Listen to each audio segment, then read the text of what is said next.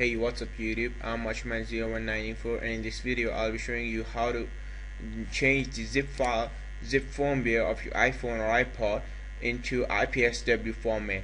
So to do that, you have to go to Control Panel, and after that you have to go to Folder Options.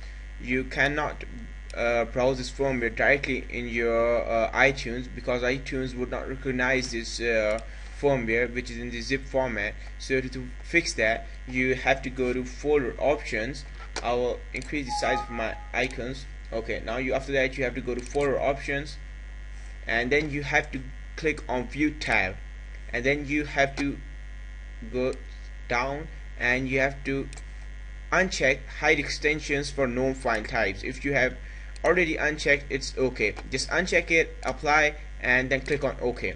After that, go to that firmware and click on it, rename it.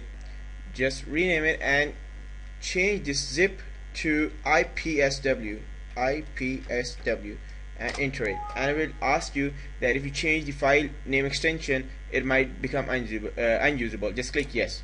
And as you see that it is changed into Ipsw format, and when I will go to iTunes and click on restore, it will recognize this firmware. And yeah, that's about it, and be sure to comment, rate and subscribe. Thanks a lot for watching.